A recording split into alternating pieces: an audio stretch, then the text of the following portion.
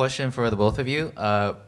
Is there any, like, a favorite or silliest blooper moment in your voice acting career?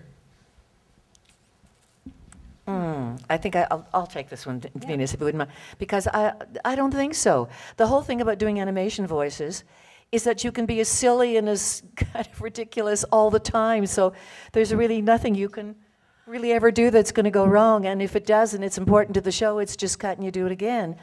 One of the things I think is so wonderful about animation work for actors, it's a tremendous training ground, because whereas especially on the stage and to some degree in films, you know, if you have a character and you've got your lines and you kind of spend a lot of time sort of doing psychological insight into what the character might think and might feel and what its history was, and you know, all this kind of method stuff. Whereas with voice work, you don't have the time. And you've just got to come up with it like that. And you just got to trust yourself and trust your instincts and just go for it. And that's the thing that I always loved about voice work.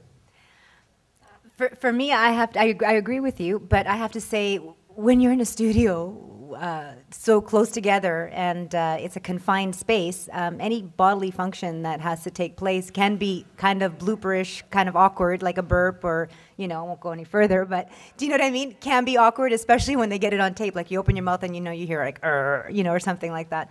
But that's about it. No, nothing too bad. No. No.